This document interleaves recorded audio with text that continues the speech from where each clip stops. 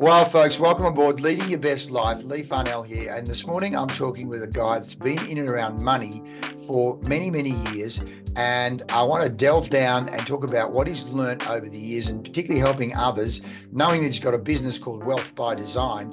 Very important topic. So, Jeff Bowman, welcome to Leading Your Best Life. Thank you, Leigh, and thank you for the kind invitation. Mate, pleasure. Well, I think we've known each other off and on in some ways in and around the Perth business community for a long time. And then you came to our lifter meeting a month or two ago, and we got talking, and we had a coffee last week, delving down even more into the very interesting businesses you're involved in. But before we start talking about money, let's talk firstly about you. Jeff, what's been the Jeff Bowman story? Where have you evolved from? Okay, so born in on a farm south of Colac in Victoria. Mm-hmm. Then the family moved to New South Wales, and we were farmers in the Riverina, good old Geelong Football Club catchment area, and then about 12, I was shipped off to a boarding school back in Geelong, and the farm wasn't big enough, so I headed off west and did a bit of travelling and then set up in the West here with a property developer um, back in the late 70s and worked for him about 10 years. We built the garden office park outside, just on the other side of Barbagallows there, and did Mm-hmm. some interesting things. But then I switched to a career change and took out a Prudential life insurance agency back in October '89. Remember it quite well. The Prudential And man, the man a from man for Prudential. a man for Prudential. I couldn't find a bowler hat, but we definitely were the men from Prudential. And then in 1995, a group of the Prudential guys decided to set up the first sort of fee-for-service financial planning business called WB Financial in 1995. And then we worked that through for up until 2013.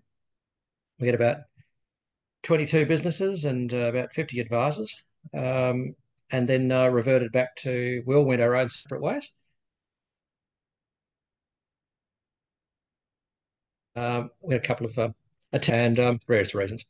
And then we just went to our own devices, our own independent businesses, and I just continued with mine here in Subiaco until February 2 years ago, and I sold it to a group in Osborne Park.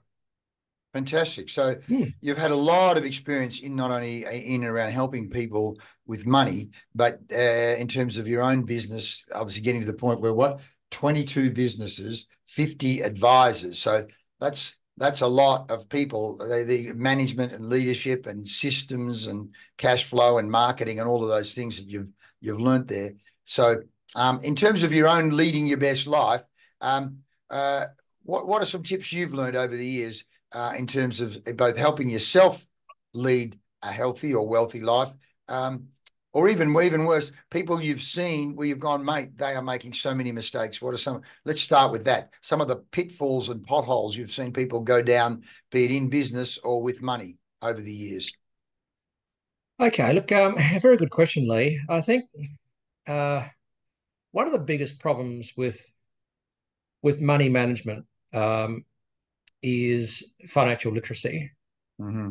Um, we even know anyone that watches the ABC knows that the Alan Kohler program sort of leveled at the mentality of a 15-year-old. And uh, largely it's a lack of education. But one of the great pitfalls is ignorance and greed. It's Mm-hmm. it's a lethal cocktail, and Mm-hmm. we used to see a lot of that, and we still see it today. We saw evidence of that in the '80s when the tax schemes were prevalent. Um, managed investment schemes, they were called, and you could invest in pine trees and yabby farms and Yehovah plantations and so forth and so on. And that was a great introduction to me of the lack of the lack of knowledge and the deception in the market too, Mm-hmm. because the promoters of those schemes, primarily accountants, although Mm-hmm. the financial planners cop most of the blame for it. We never entered into any of them.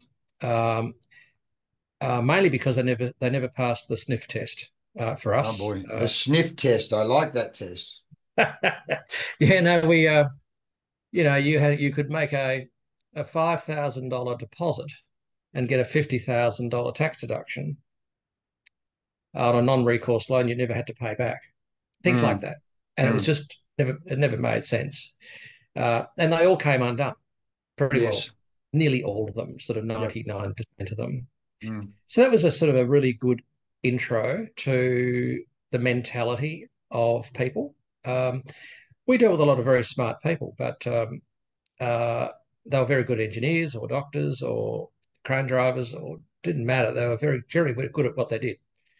But when it came to just understand the very basic fundamentals of how super works, how compound interest works, um, how diversification of assets work, uh, why you don't go into something for a tax deduction primarily.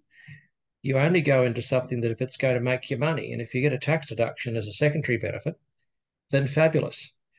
But all those tax schemes were driven primarily by people wanting a tax deduction without any knowledge of whether the business venture would be successful or not. mm. And so, yeah, so that's sort of um, a bit of our past. I mean, we started the business running seminars and workshops in schools in mining towns Wow. uh, back back in the late 90s. Tom Price and Cole Gooley and Kununurra and Darwin, we travelled all over the place just running seminars and workshops, and that's really how we built the client base up for the financial planning business, because we never bought a client. We sold them all in the end, but we never bought a client. Mate, beautiful. Let me go to what you're doing now. In fact, two things I'm going to share. Performance development consultants, I've spoken to you about that. Part of what we do at PDC is to say we also want to be helping people in terms of money and wealth creation. And I see you being central to that. Certainly this whole principle of, as you probably told hundreds of people, failing to plan financially is certainly planning to fail. In fact, you might have even said that to me the other day. Um, and Every so chance.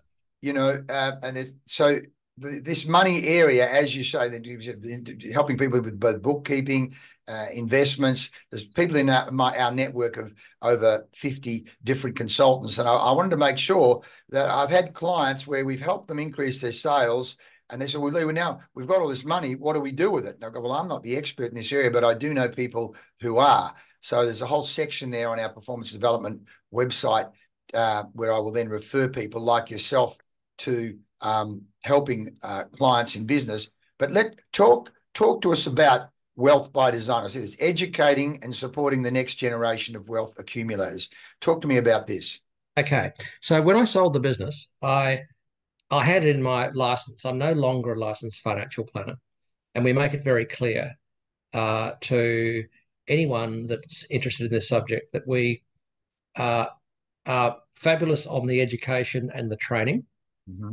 And we're very well connected with all the specialists Mm. that many people will need to be linked or receiving services from during their journey towards financial independence. Because at the end of the day, uh, most people in the street, if you ask them the question, they want to pay off their debts, educate their kids, have enough money in retirement, in super or non-super assets, so that they can live happily ever after Yeah. and maintain their health along the way. And that's pretty well everybody that thinks about the subject. So what I've done, we had 25 years of referring work to specialists outside our own area of speciality, because a strategic-based financial advisor is not an accountant, but they understand enough to know that you do need a decent accountant. Yep. And it might be a corporate accountant, it might be a specialist in tax or in salary packaging areas or whatever. So we would direct those um, those Those individuals people. that we Yeah. were dealing with to the appropriate people. and it'd Mm. be lawyers, finance brokers, um, HR managers. So there's a range of people that we now, under this brand, still continue to do the same. Yeah. Um, and but there's also some there's two or three key services that we manage ourselves. One of them you're looking at there, the digital wealth area. Yes. Since the US government have approved and legalized Bitcoin as a legitimate storage of wealth, um, and now issued up to 13 ETFs, Bitcoin ETFs, exchange traded funds. Mm-hmm. And you've got Vanguard and BlackRock and these guys, these major corporations that control so much of people's wealth globally on their various platforms. Yes. There's a legitimacy aspect to this growth area. And so we've been learning as much as we can for the last 4 or 5 years, studying this area. What's a tokenized asset? Well, a tokenized asset could be gold, but it's now a digital gold backed by real gold in a vault. In this case, ABC bullion, um, but it's sitting on a blockchain, and it's a digital form. And if you had $1,000 worth of gold on these modern platforms, then you've got $1,000 worth of gold in a vault backed 1 to 1. So it's the same as having the real thing, but you've got real benefits now with liquidity, no storage costs, etc., etc. So, Jeff, this digital asset space is like the new frontier. So many people don't know very much about it at all. And you've talked before about passing the sniff test and, financial literacy. And so the whole area of financial literacy in this digital asset space, it really does need some help. So what are you guys doing in that area? And what is it that, of course, the financial planning industry, as I think you've touched on, are not quite able to do that. So give us some info there. Yeah, sure. It's quite uniquely. It's sort of it's an unregulated investment area. All the regulators all around the world are grappling with it, um, and it's just this crossover. This ASIC are trying to work out what sort of rules and regulations to put in place. But you've got this industry booming along. It's got a market cap of about 2.5 trillion, Goodness. and and of course the financial advisors are terribly frustrated because they can't give advice. It's illegal for them to give advice on a product that's not an approved product under their licensing arrangements. Mm. But of course, we now as non-financial advisors, just average Joe Blows, we can actually legally discuss it. Can't give advice because it's not a security, but we can give education and training and provide conduits to all the research and the information because it's there. And so it's quite an exciting area because it is a genuine fifth asset class that's emerging. The very wealthy who don't need to access financial advisors in the retail space, they're already onto it Mm. and getting access to quality information. And these are the whole paradigm shift is a bit different because in many cases the risk is lower, but the returns are higher, which is a bit odd. You've touched Um, on some of the returns have been quite oh astronomical, haven't yes, they? oh absolutely. I mean there's a $1 billion um, market cap uh, businesses, crypto businesses, tokenized asset businesses. Um, a lot of crypto businesses are really software companies, which a lot of people really don't appreciate. Mm. Um, and once you understand what they do and their use case, there's been returns in excess of 100% per year that people are enjoying to diversify their asset allocation in their wealth accumulation strategies.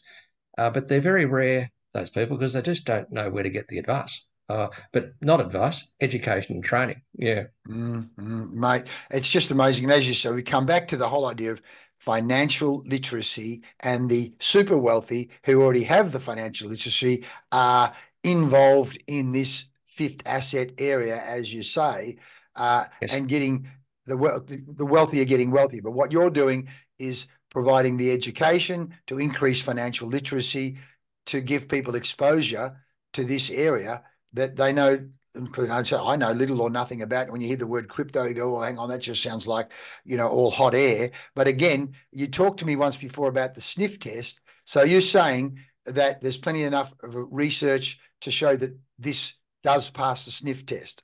Yeah, totally, totally. I mean, uh, you just got to know where to get the information, and then you can do your own research once you've provided the access to the research. Most people can read, and they can Mm. work out a use case is very simple. I mean, there's one of those um, just commonly referred to crypto assets. It's called Ripple. And you go, oh, what's that? Well, it's got a multi-billion-dollar market cap. It turns over, tens of millions every 24 hours. Goodness gracious. And but what does it do? Well, it's basically a software program that helps all the banks around the world convert their fiat currencies into the various cryptocurrencies. That's what it does. Goodness gracious. And when you understand what it does, you go, oh, okay, that's fine. It's software. I know what Microsoft does. In my international share portfolio, Microsoft shares, and so it is and you've got the US government, of course, that have now formally sanctioned Bitcoin for the big fund managers to put in their applications for exchange traded funds. So Bitcoin exchange traded funds. Financial planners for years have been using ETFs, they're called. You could get a gold ETF, or you could have a sector in the equity area ETFs. Well, now there's a gold ETF, legitimate US government sanctioned asset class, and uh, uh, and that's only really happened in the last 6 weeks. Goodness Like it's gracious. yes, it's very very new, and what's a tokenized asset? Well, um, uh, gold. We would have many of our self-managed super fund clients have some gold or platinum or silver in their portfolio, but that was physical gold, silver, or platinum. They would have. We use the Perth Mint, and but now, of course, on these new digital platforms, um, they you can have $1,000 worth of gold tokens, uh, but it's like an ETF because it's backed 1-to-1 with $1,000 worth of unallocated bullion that's held on the ABC Bullion vaults, which is a Sydney-based company. And that is exactly the same as having gold at the Perth Mint, but it's fractionalized. So you can, these digital assets will go up to a maximum of 8 zeros after the decimal point. And Goodness so, gracious. yeah, yeah. So, you could have $20 worth of gold or $100 worth of gold, no storage costs. It's fully insured with a custody insurer, just like a normal wealth portfolio.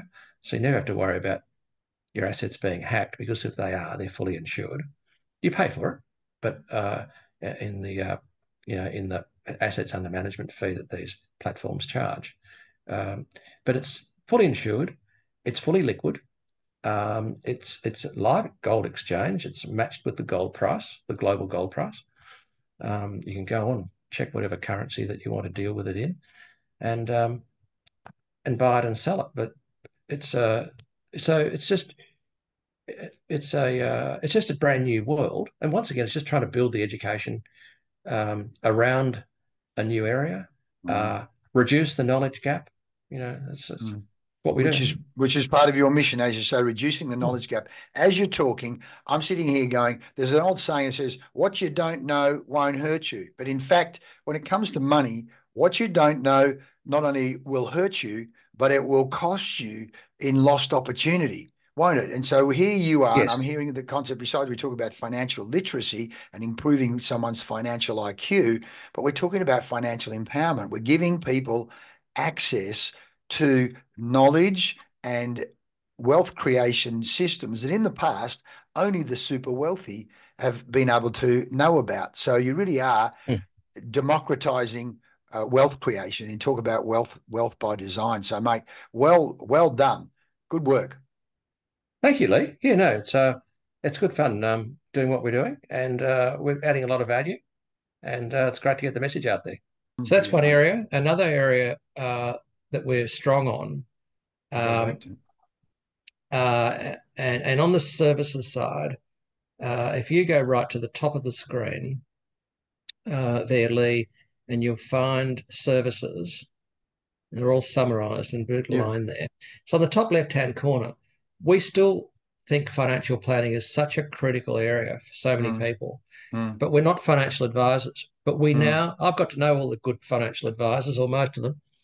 And so we run a consultancy service where it's an education and training session to basically add the building blocks of knowledge in for people. yeah. That's just a 2-hour consult. Yep. And after that, we're in a position to place people with the professionals that we believe they need to go and talk to. Based on And the needs analysis you've done in the 2-hour yeah, consult. totally. Yeah. And they might not need a financial planner. They might need to restructure their finance based on my experience. So I'll introduce them to a finance broker. They may well absolutely need to go and see a financial advisor, and they just needed the confidence to go in and talk to a financial advisor, knowing the things that they actually needed. Because some of these people have been a chap in the other day who's 39-year-old single male, just raised $5 million on a 40 million cap valuation for his company, um, and said, look, all my mates have got properties and shares and seem to be doing better than I am. I've got a good business and I've got a good salary, but I've spent the last sort of 15 years building up the business. Mm, I've got no planning at all with my personal wealth, mm, um, and I don't know where to start. And so, very successful software development guy, but knew nothing about the fundamentals of investing in. He didn't even know what the 4 key asset classes were. yeah. Uh, you know, um, uh, so so so that's really the world I operate in now. I had a fellow the other day with a 700 million market cap ASX listed business, and he went to my LinkedIn site actually, and it says that we can help people that have got HR issues, and so we've got HR contractors that we ended up referring one to this fellow, and he was over the moon. He only had 20 employees, but there was no workplace agreements in place. There was no proper structure for a business that Mm. had a 700 million market cap. It was quite amazing. Wow. Yeah, Wow. And I yeah, see here, crowdfund your next project or venture. So you can yes, help in that area also. yeah, totally, totally. This is a business that a number of our investors have invested in. Um, and crowdfunding is a very large fragmented industry, um, which is it's about 35% of the crowdfunding businesses are in the Europe or the UK, and the other about 25% in the States, and the rest are scattered throughout Asia, and there's a couple here in Australia. Mm, Um, but this is a technology platform that um, will allow all of those independent businesses involved in a multi-billion-dollar industry, mm, crowdfunding industry, to mm. join onto one platform. So investors in dealing with a crowdfunder in London can now access investors here in Perth or in Brazil on this platform. Fantastic. Uh, so there's a, there's a, so I sort of pick and choose the things I like to get involved in because I've got the flexibility now. Well, as you say, you've been around. I'm a bit like myself. We've been around a long time now, so we have networks of people. Not the least of which, in my case, in terms of PDC, was people saying, "Leigh, you train salespeople, but do you know any good people that we can hire?" And I go, "Well, I can't. I'm not in the recruiting business. Not only that, I'm not in the business of poaching salespeople from one client to another, but I can put you in touch with a fellow who's very, very, very good at recruiting rainmakers.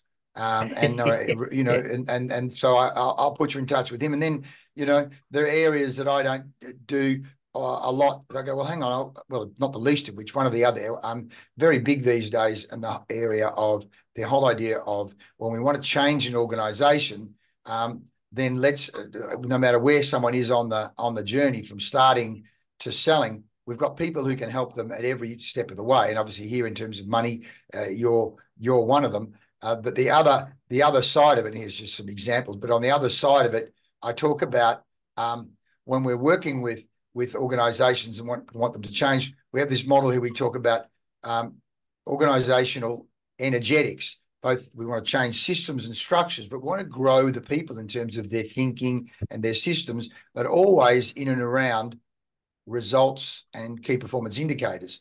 So we've got a big network of people, but again, coming back to the journey, people get to the point, business is going well, I'm making good money. And as you've already said there, this financial literacy area, person can be a great engineer or doctor or architect or land developer even. But at the same time, there's a whole lot of things that you know that they don't know. And of course, what do they say? What you don't know can actually hurt you. Yeah, exactly. I mean, we like 50% of marriages fail, and so you've got blended families now, and there's quite critical pieces of knowledge that these people must understand.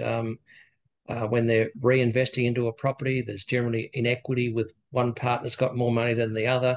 So you can discuss things like joint tenants or tenants in common with property ownership so they actually understand it. Estate planning, there's a massive void in that area. There always has been. 40% of Australians don't have a will.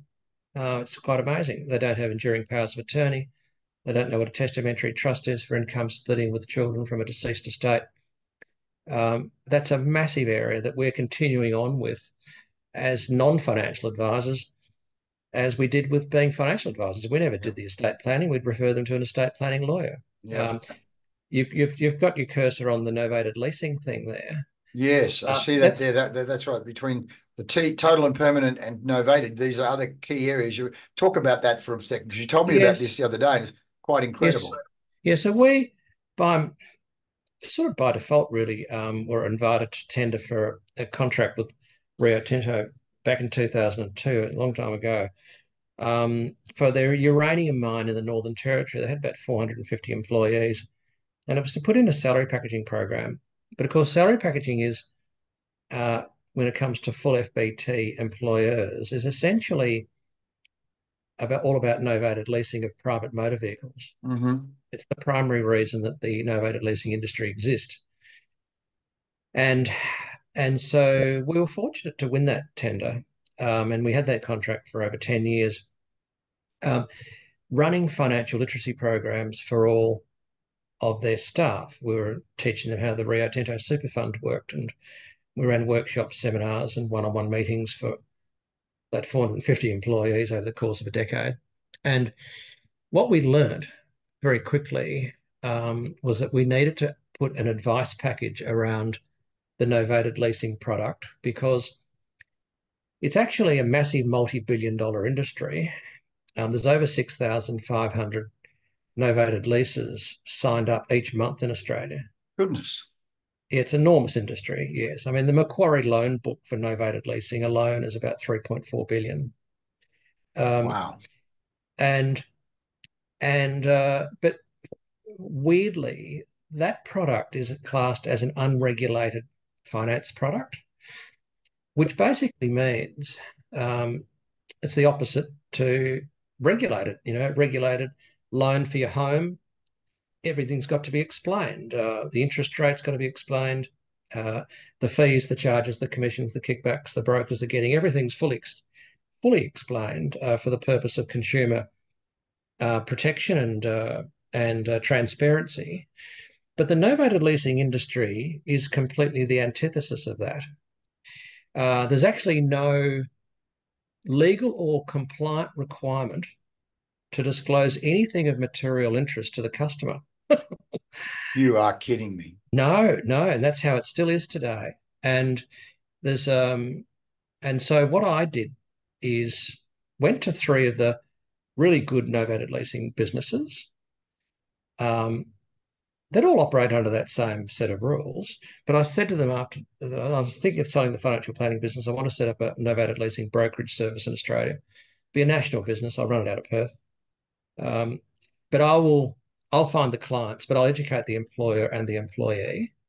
Uh, we'll talk about key issues like the term of the lease and what the interest rate is. We must disclose that because that's important part of disclosure and full transparency. Mm. And then you guys can look after the client from that point on. We will be able to offer them other services, but you handle the payroll interface with the payroll department of the employer. You process all the payments, et cetera, et cetera. And so that's really the only that we're the only broker in Australia that does that. Where if you come to us, we're a fully independent outfit that actually work for you, the customer, not for the product provider, which is a bit unique.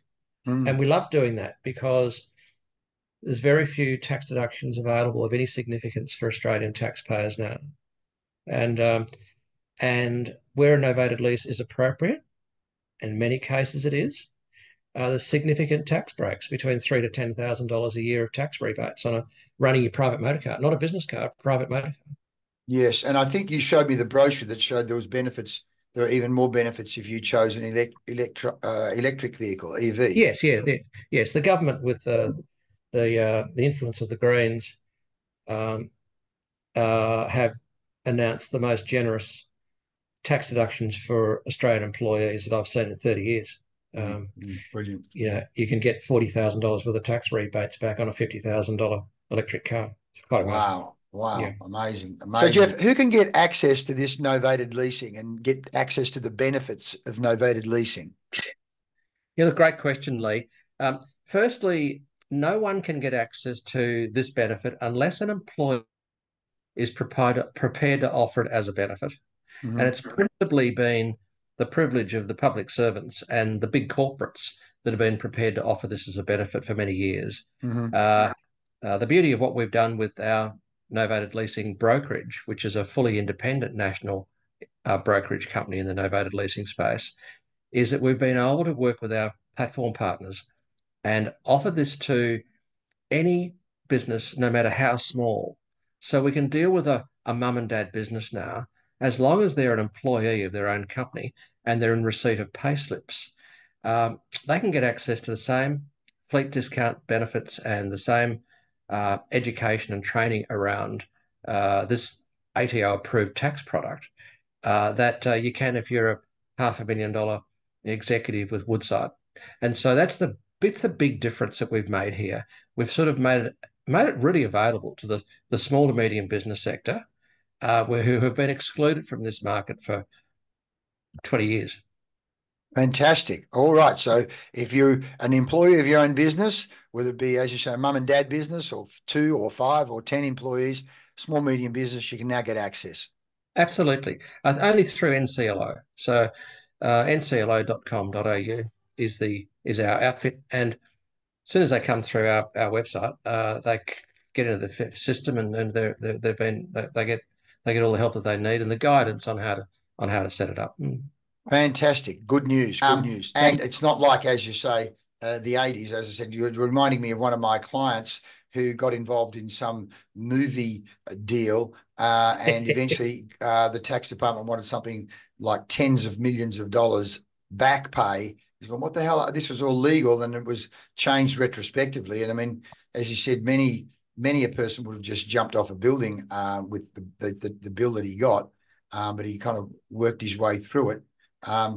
So it would have been very, very stressful for a lot of people who thought that they were doing the right thing because they were getting advice from professionals or what they thought were professionals. But I like your point, the sniff test.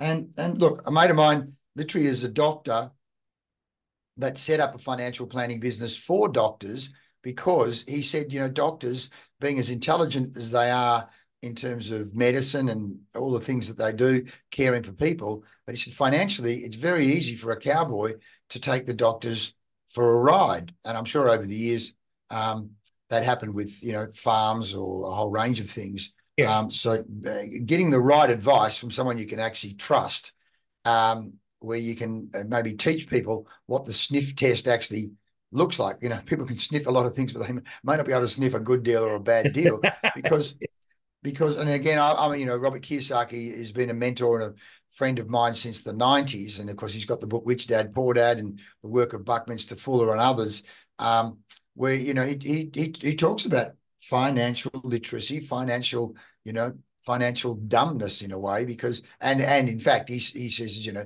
the banks don't want you to be too financially literate, because then you'll start asking questions.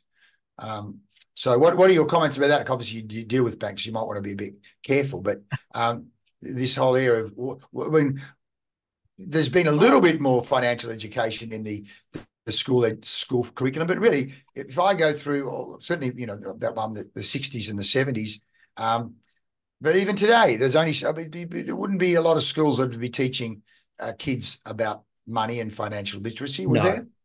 no, there's not. No, and it's extraordinary that it's not that is the case. It's Mm, hard to know why. Um, um, it's a stacked system against people that are not knowledgeable, in my mm, view. mm. Um, the banks, in my view, were responsible for causing the Royal Commission. Um, Which Royal Commission was they that? the last Royal Commission into the financial services sector, Oh, right. Yes, yes. um, and completely culpable with how they were never strategic based planners. They were always product and transaction based planners. So, Yep, yep, you yep. know, their whole remuneration system was all about how, you know, do you want fries with that? You know, Mm, mm, do you want mm, an extra loan with that? mm. And oh yeah, no, I think they're completely culpable, Yeah, and largely got off scot free. And so the TPD area there, Leigh, is an important one. Total and permanent disability yes, claim. Um, on my LinkedIn site, I basically say that we're very strong on bridging the knowledge gap in a lot of areas. And the digital asset world is one, but in the insurance claims area is another one. yep. There's about 17,000 um, TPD claims each year in Australia. Not a lot. Average payout's about 150 grand. Um, but it's fair to say that I've got a full-time claims manager, and uh, at least 90% of the claims that we handle on behalf of clients um, are for clients that did not know that they had a claim in the first place. Wow. Yeah, and especially with mental health. Mm. And so, and some people, many don't even know that they've got the insurance cover at all, because it's default insurance cover that's set up in their employer super funds, and Ah, they never had to apply for it and fill out a whole bunch of medical questions and apply for it. It's just default cover. And so it's generally friends and connections within our own network that refer these people to us, because they just have heard about what we do, um, and and we charge a flat fee. We negotiate a flat fee, and it's a success only fee. So we do all the work up front. so you only get paid if the claim is If the claim is paid successful, out, so there's no correct. risk for the person. No risk for the person. Mm. We do all the initial assessments. We read the documents. We confirm the definition of disability, because it can vary. Um, um, but once again, there's a lot of misinformation in this industry. Mm. The last claim we did was for an MND uh, sufferer, motor neurons disease. And Mm. when they first went to the insurance company, before they were referred to us, the insurance company, due to bad training of the people on the front desk, really, sent the MND sufferer total and permanent disability paperwork, because the girl said, "Oh, you'll need the TPD paperwork. We'll send it out to you," which is it's just a terrible mistake to make, Mm. because MND is a death sentence, as we know, Mm. and as long as you're specialists and your doctor, your GP, prepared to say that you'll have a life expectancy of less than 2 years, you qualify for terminal illness payout, which is your death cover paid out in advance. Now, death cover doesn't attract any tax, okay, if it's Wow. inside super, but TPD does. Oh, goodness gracious. What a massive difference that is. Yeah, yeah. So you can have up to 22% tax on a TPD payout. So we sort of intervened early enough to stop that going ahead. Um, but yeah, look, it's a big area. Only sadly for the financial planning industry, it's not good on their reputation, but only 10% of financial advisors ever help their clients with an insurance claim. They just leave them to deal directly with the insurance companies, which is an appalling indictment on the industry. We were one of the 10 percenters, of course, that always handled our claims in-house in our planning business. And it's simply a separate service that we've continued to offer today because it's an enormous need for it. Right. Right. Absolutely fantastic. So it's great work, the work you're doing there, Jeff, and such a huge range of things available to you. Let's talk a bit about you and delve down a little bit for a second. So what motivates Jeff Bowman? You know, why aren't you on a boat somewhere fishing and not bothering to work? What motivates you and why? Okay, well, I've got to the point where I do blend up my leisure time with my work time. I'll take more time off now, but I still think this. To answer your question, I think there's unfinished business for me. Certainly in those three key areas that I enjoy working in. But bridging the knowledge gap and being responsible for major improvements in people's lives is an enormous motivator. Uh, uh, I sponsor a medical conference in Japan each year, which is good fun. I enjoy skiing. I still ski. I'm still fit enough to ski every year. Fantastic. And so I'd fit more of that in, and I probably will soon-ish, because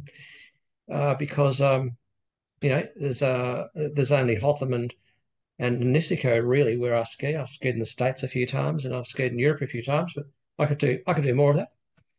I'm tied up with one of the local surf clubs down here, Cottesloe Surf Club. I'm involved down there a bit. I'm a Geelong football supporter, so I spend a fair amount of my time in Melbourne during the winter months. I noticed we've only got one game over here this year, in Perth. So a combination of maintaining fitness, because I'm into my 60s, so plenty of my mates and other people, or certainly clients of mine, have come to grief, sort of earlier than they should have. So I'm conscious of that. But it's all in balance, really. Absolutely. I'm a grandparent now, so that's great. I enjoy taking time off to help out in that area. So just on that. So what are some of your routines from a day to a week in terms of looking after yourself in terms of mind, body, spirit, fitness, health? Well, I'm sort of 3 days a week at the surf club gymnasium. I'm involved with other 60 pluses that have got a particular type of stretching exercise routine that we do 3 days a week. So 6 days a week I exercise. Fantastic. And then it's a fairly vigorous. It probably at my age I shouldn't go as hard as I do on the snow slopes, but it's a good workout. But it's hardly consistent. It's twice or maybe 3 times a year. Sure, it's really your training. Look, my background's physical education. I remember Dr. Willie, head of phys ed at Melbourne Uni, said, get fit to play, don't play to get fit. People going and playing squash, playing a competitive game, saying I'm doing that for my fitness. No, you need to do the preparation work and the fitness work, and then be fit enough to play. As you say, to be fit enough to ski. Let's talk a bit about, we say, if you are what you eat, take great care of what you feed your brain. So in terms of books or information sources, are you a listener of podcasts? Are you a reader of books? Are you a combination of both? or A none of combination those of both. things? Okay. Combination of both. Yeah, yeah, combination of both. Um, Podcasts, and audio Mhm. books, Mhm. um, where I, try and spend a bit of time. I'd like to organise more time to listen to more podcasts because they're a fabulous medium. Yeah, Uh, yeah. What's and something you've listened to recently, or a book that's by your bed that you're reading at the moment? Something that's stimulating you uh, and you're learning from right well, now. I'm right into a Clive Hamilton book at the moment called The Hidden Hand. Okay. Um, What's that uh, about? it's about Mao Zedong's plan 30 years ago to take over the world without firing a bullet. Oh, yeah. Oh. um, and so that's sort of that's something. But I was in Tasmania a few weeks ago, and I'm brushing up on my history on the penal colonies and what was going on over there in Sarah Island, up the Mm. northwest of Tassie. That was quite interesting because it was um, a whole book written on Sarah Island, and it was the place that the Brits would send the second offenders to, and it was a cheap labour camp for the hue and pine Right. industry. So that's up in Strawn, is it? Is that near That's Strawn? it. Yeah. Exactly. Looked at Yes, that. And that yes, cold, how cold and desolate that was. yes. To even survive up there is amazing. Yeah, yeah. They were very brutal times, and there were a few escapes because they made boats, and a couple of the fellows managed to escape, and yeah, they took the trade winds all the way to Chile from. You're kidding me. Absolutely, yeah, Wow. yeah, yeah. No, it was a major effort. They put the sail up and away they went, Wow. and That's amazing. yeah, so they yeah, that's yeah. So it was the next bump to run into Yes, because of it was course. lower than us, lower than South Africa. Mm. Let's talk business. Let's talk business. And over the years, I mean, clearly you've been involved in sales because and helping people and doing deals and still are. Tell me your training or mentoring, the journey you've been on in terms of your own learning around sales. Give me some of the tips because clearly a person's going to run their own business. They need to understand. And I imagine at Prudential there would have been some good training, but give me some of the training and the coaching you've had or mentoring you've had that has really helped you develop your ability to generate business, to sell. Look, I think the foundations were set, in the very early days with American sort of trainers like Leigh Boys. He was one of our favourites, and I was introduced to him during those real estate days. Um, Zig Ziglar was a bit of a chatty, um, motivator type, but Leader Boys was a fundamental.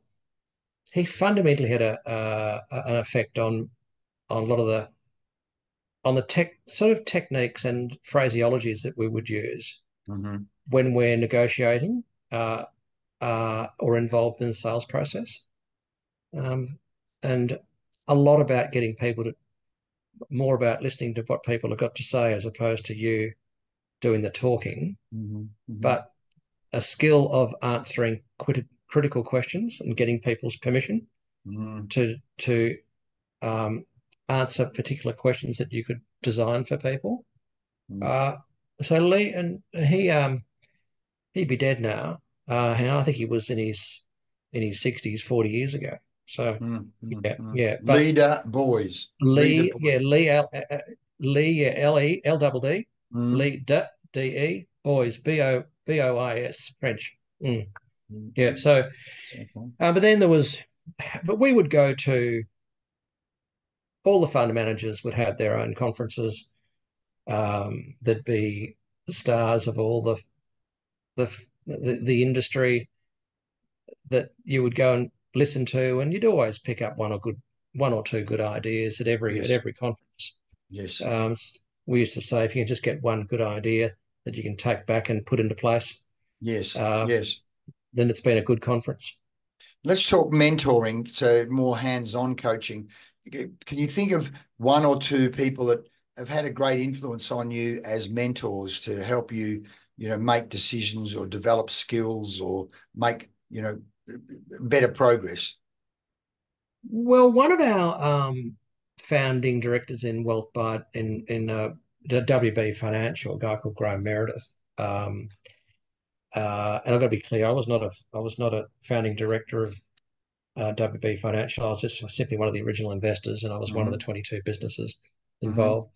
Um, he was a mentor to me in many ways. I'd sit in some of his presentations he would do with clients, and it's all about mapping out the journey with a lot of whiteboard work. Mm-hmm. Mm-hmm. Um, um, a lot of our work was always centered around cash flow and goals and objectives. We would never talk about money Mm-hmm. because unless someone's happy with their lifestyle and they're clear on their goals and objectives, you're never going to get them to focus on anything for long enough to make a difference when it comes Mm-hmm. to a financial wealth strategy. Um, and being able to draw parallels between getting the foundation right for a house, um, there's parallels there with your own life. And he taught me all of that. Um, you Mm-hmm. need the foundation. You need the foundations down first. You need to get the slab down and do all your plumbing work before you can put up the support walls and end up with a roof. And of course, in the financial planning world, it's goals, objectives, understanding cash flow, estate planning, things like that. And from there, you could. So Graham was probably one of the significant fellows in my early development days in the financial planning industry. That's brilliant, mate. As you say, a whole range of things you've just talked about there. One, using the whiteboard, and I've seen this on other occasions in the financial planning world, is one, we know 60 to 70% or more of people operate and process information visually. So when you can make it visual, they understand it far better. Yeah. The power of the whiteboard, we say, compared to the power of PowerPoint, because the picture evolves and you can chunk it and work at a speed, whereas PowerPoint, bang, it's visual, bang, bang, bang, bang. So there's real Yes. power in the whiteboard or the flip chart, but particularly the whiteboard. And again, their language around, we're not just to talk money, we talk goals and objectives. And of course, again, we teach this with our own system that we use, we call POMVIC, in terms of taking people from, where are they now? Where do they want to be? Where's the gap? Now let's map it. Now, the fact that Graham then used the metaphor of building a house, and as you say, laying the foundations, putting down the slab, doing the plumbing, all people get that because pretty much everyone knows and has had that experience. So you bring it into their reality. Whereas so often people, as I said, people talk about a whole range of other things, religion and sex, more than they talk about money. It's a taboo, it's ridiculous. Well, certainly the funny thing is I think wealthy people tend to talk about money more. If I go to, my mate's golf club or sailing club, there's a lot more talk of money, stocks, bonds, how you're doing. How's he doing? Doing well. He's done this and he's made this investment. Whereas I'm sure you go to the pub when my old man was a motor mechanic, they talked about lack of money. They didn't talk about how do you get more money. They talk about everything but how do you get more money. So Graham Meredith clearly is a great whether now again in a lot of cases the mentor has learned from some other mentor and master, Yes. but to then pass it on to you, there's so many great tips there. So let's just talk this mindset. Let's talk about mindset around scarcity and fear versus abundance and courage, because clearly you would have come across people with a scarcity fear mindset around money, and you would have come Mhm. across people with an abundance courage mindset. Do you want to elaborate on that? What that means for you when I mentioned that, the scarcity and fear versus abundance courage mindset? A lot of it is in the deep discussions right at the start of a relationship with Mm, someone. It mm, wants to talk about getting their financial affairs in order. And if they're familiar with scarcity because they're having trouble paying their bills or they've seen their parents suffer, um, they're they're very much on the back foot and nervous and concerned about making a mistake. Mm. That that in turn, though, um, can be a problem if the sliding door moment um, goes wrong, because there are bad advisors, Mm. bad account. There's every profession has its dodgy elements, Mm. and where someone has a serious lack of knowledge, they've got lack of confidence, then they're easily predated on by the wrong Mm. people, Mm. and you could have a very good advisor in the property industry or a very bad one, and um, that's one of the biggest areas of concern that I've ever had for years, because for a start, financial advisors essentially can't give advice on direct property, never have been able to. They can give advice on property trusts and, you know, listed entities. Mm. But if the person has got I've had someone, you might remember a guy called Henry Kay's in jail now, or he certainly would have served his time. Mm. But he used to, Was it Gold Coast or Melbourne? well, he used to run them all over Australia, but he came out of the Yes. Gold Coast. Most of the Mm. scamsters are. Mm. Mm. And not that the Gold Coast colleagues might agree with that statement, but Mm. he was an example of, you know, an element that used to seduce a lot of people that were so excited about getting ahead and buying 6 properties and selling 3 and clearing all the debt and Mm. retiring financially independent people because they're getting all this rent from all these properties. But of course, most of these people paid $4,000 for 2 days of brainwashing at Burswood, right? Mm. And then never did anything, Mm. because they had no idea really what they just signed up for. They were full of hype, full of hope, full of abundance, but no substance. Mm. Mm. And Mm. um, so that's the law of the jungle. Sadly, you've got um, predator behavior Mm. at every level, and in the Mm. financial services level, it's a it's very evident. Mm. Mm. So Mm. As you picking, say, mm. I remember that guy, from what I recall, they were selling properties at over above market value on hype, and there's all sorts of, yeah, mucking around with pricing. When the yeah, person went to go to sell it, it was just like, it was worth way, way, way less than, and when it yes, wasn't the economy, it was the fact that they paid way too much in the first place. yeah, they were being there was deliberate extortion.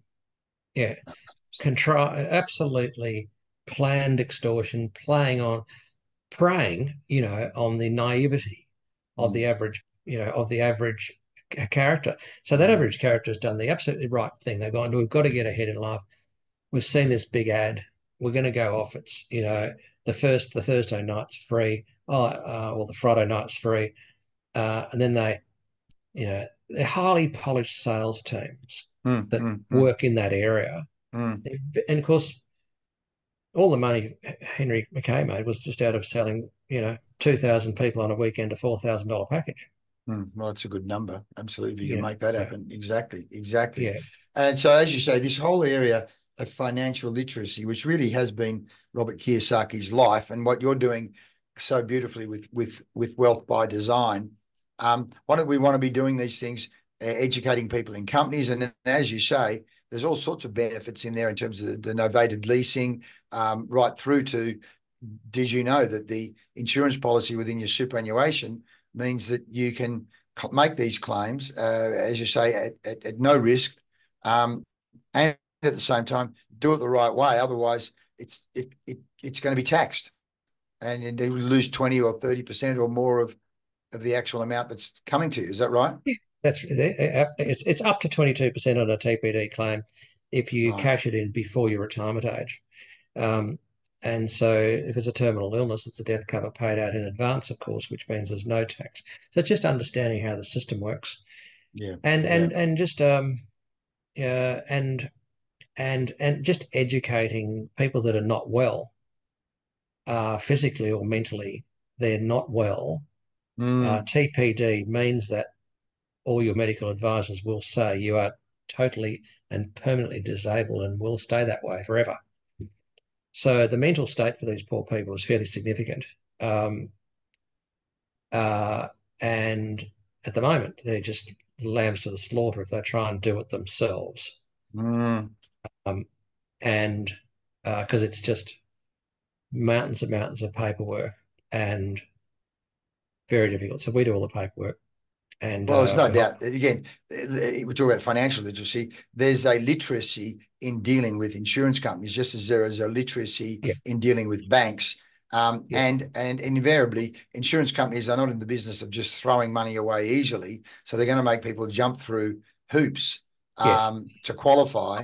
And if you don't know how to navigate that maze, you're going to hit a lot of walls and either go down the wrong path and claim the wrong thing, as you say, or just give up because it's all or too give up. hard. Yeah, yeah. Yeah, That's why there's probably 40,000 minimum TPD claims should be paid out in Australia every year, and there's only about 17,000.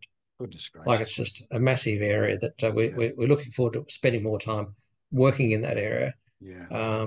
There, and it's just spreading our network and our reputation amongst our growing community is really the only way to do it. Mm. Because if you're going to spend $30,000 a month on advertising, you've got to charge a fortune in the fees, and there's nothing right about any of that. So Yes. Yep. Yep. yes, Amazing, amazing, mate. You're doing great work. So, talking of that, what does the future hold for Jeff Bowman, and what does the future hold for Wealth by Design? What's the next step for you?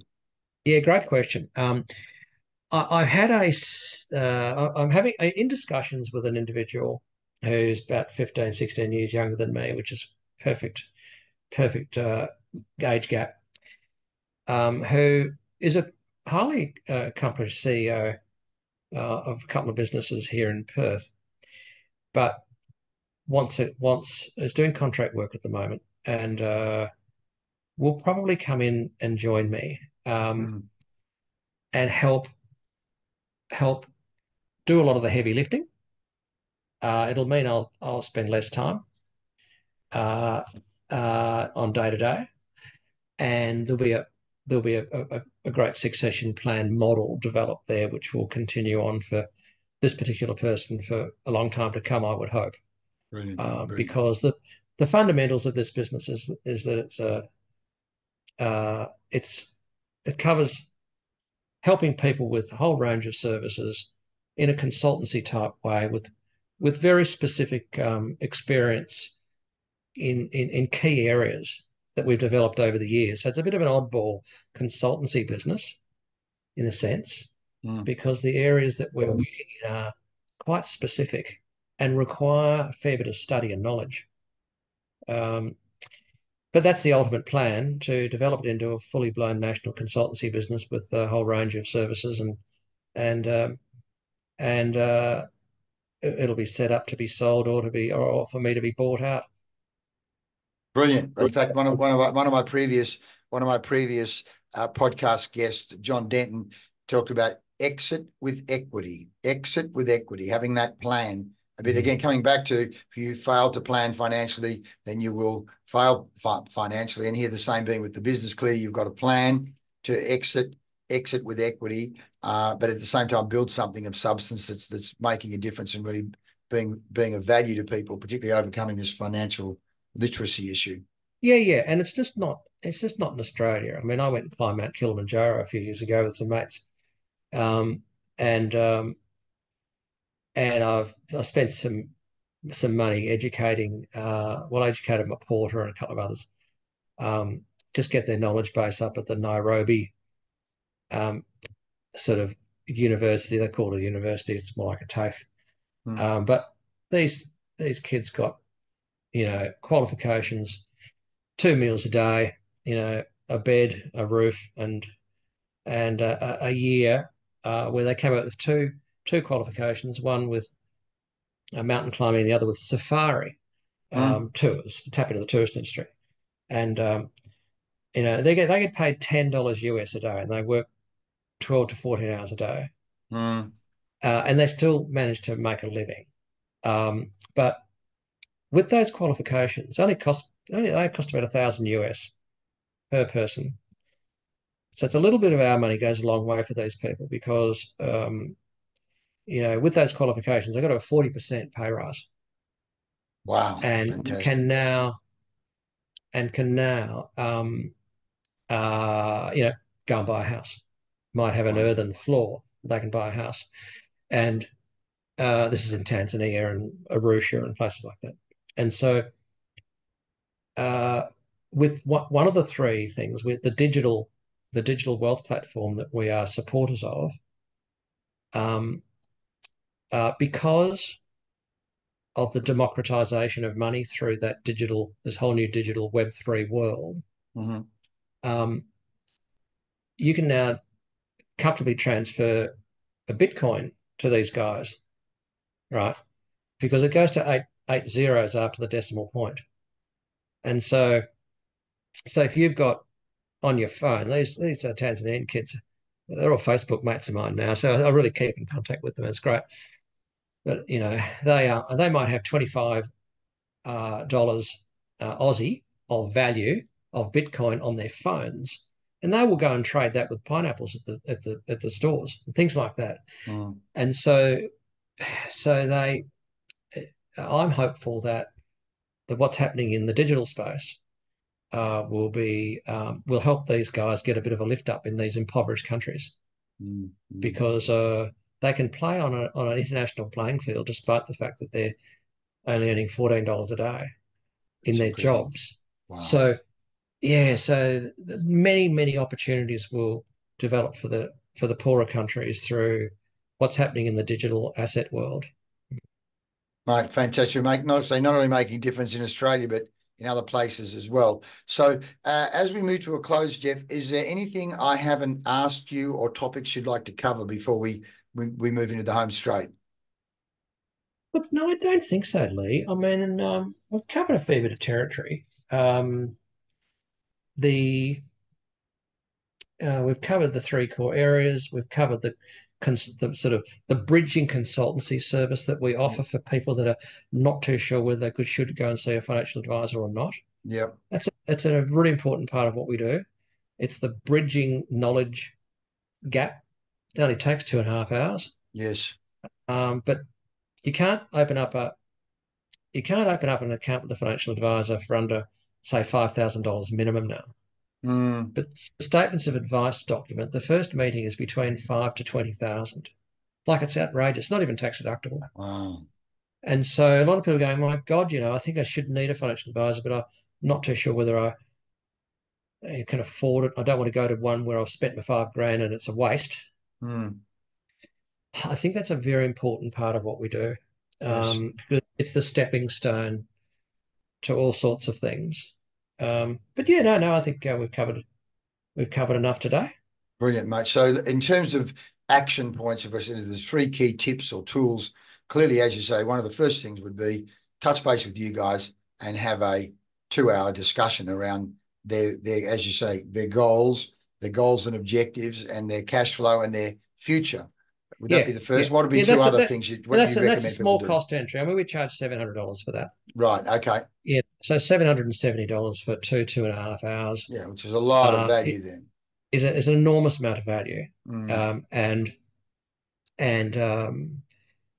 from there, you can, with my experience and knowledge on what's going on, you can generally steer them in the right direction and just give them that little bit of extra confidence to maybe just even validate their own strategy. Mate, you're reminding me, you're saying you're like going up Mount Kilimanjaro. Best go up Mount Kilimanjaro with a guide than on your own. And this is if you're talking about the financial Mount Kilimanjaro, best go up with a guide who's been there before you or been up there 100 times before you to help you make sure you don't go down the wrong path, which is very easy to do.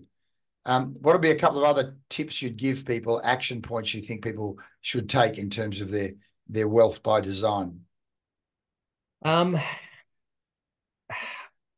Apart from coming and seeing us and having a chat or organising a Zoom call, um, they need to have a look at their cash flows, right? They actually need to have a look at their cash flows and work out whether they're running a loss or not. I mean, the debt levels for Australians is outrageous. Mm. You know, when we were buying houses, Leigh, 30 years ago, 2 times salary might be equal your debt in your home. Might have been a Mm. $20,000 home, but it doesn't matter. It's all relative. But now, um, it's 5 times. Yeah. And so for the younger generation, we've got the housing issue. Um, it's really critical that they get the fundamentals clear in their heads to start with. They've got to Mm. understand how compound interest works. They don't know Mm. how compound works. Go and Google it. Mm. Because the younger ones, although they think they're put out of the property market, um, most of them are not. They can actually get into it and work their way through, but they've got to get hold of their spending and understand spending. Yeah. Wow. Yeah, Wow. yeah, Mm. understand. Just understand whether they're running a cash flow deficit at the moment. If they've got a credit card, they're probably running a cash flow deficit because the extra expenditure is sitting on the credit card if it's hardcore debt, right? Wow. So that's a good Wow. start. Yeah, mate, look, there's so much. You keep coming back to the bridging this knowledge gap. And I can see there is unfinished business because while there's still a lack of financial literacy, there are people that don't even know what the sniff test is. That, as you say, ignorance and greed and deception, combine those two, ignorance and greed, financial illiteracy with deception. Boy, oh boy, there's plenty to be done. Jeff, it's been fantastic talking to you, mate. And I look forward to how performance development consultants we can work together so that you guys become our go-to people when it comes to financial literacy and wealth by design.